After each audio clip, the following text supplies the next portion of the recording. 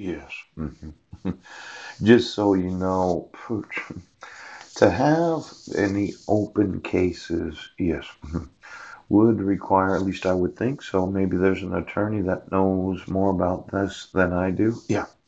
Your name would have to be on the docket. Oh, see, the two-count criminal complaint that was filed on August 8th of 2017, Brett? Yes. There's a question. Did I spend any time in jail in the last year? Oh, I didn't. I was arraigned in September of 2017. Now, I know they ask those questions because they want to know, was I involved in any allegation of crime?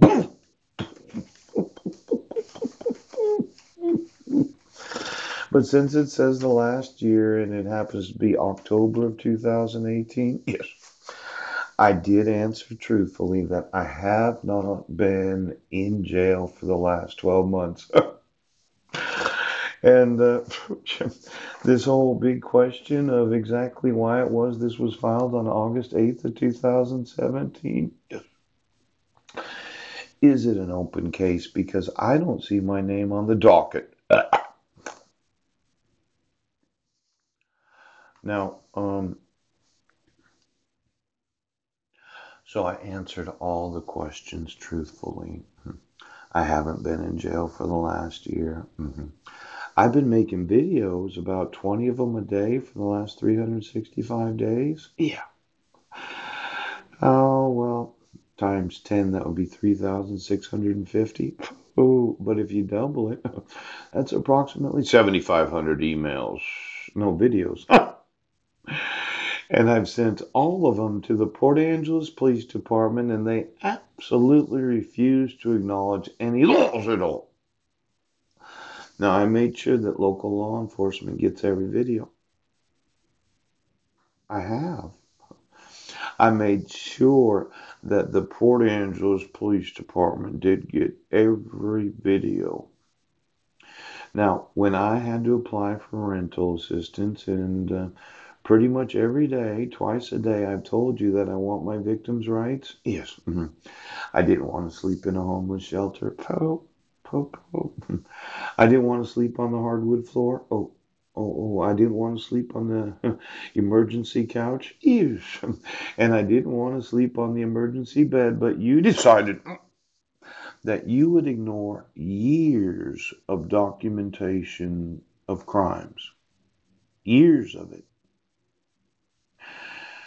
You know, it's difficult to believe that there could be a police department so obstructionist to the actual enforcement of the laws. I answered every question truthfully. I haven't been in jail in a year. I looked online at the senior center and I'm not on the docket. Oops. I haven't heard from my public defender. And then there was always a big question about emergency need.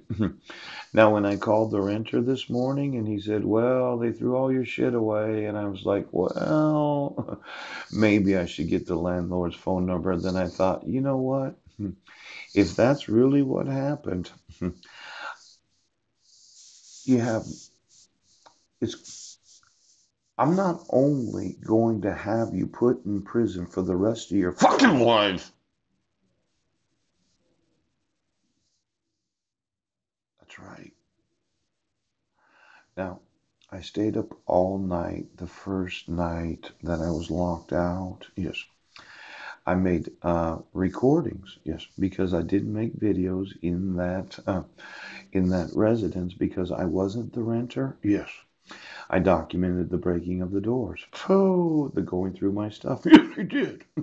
The trespass. Ooch. The mail theft. Ooch. The possession of stolen mail. Po. The locking me out. Ooch.